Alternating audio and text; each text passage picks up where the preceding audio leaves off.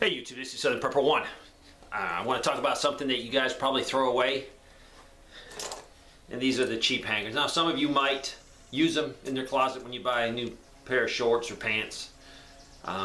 These can be turned into something very, very useful. I'll give you a few seconds to think. What could I use that?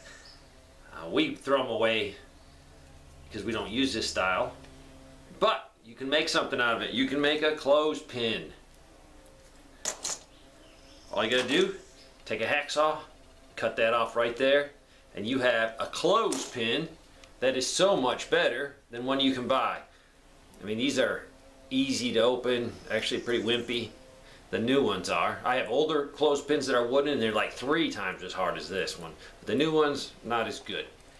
Now I have a clothespin that will hold on your clothes even with a little bit of wind. They're very hard to open. They're very strong.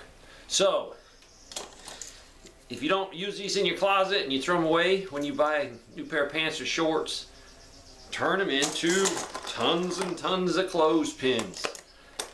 You can use when you're camping. You need to hold the tarp out a little bit, put it on the, and use that to hold it. A little bungee cord. So, don't throw them away.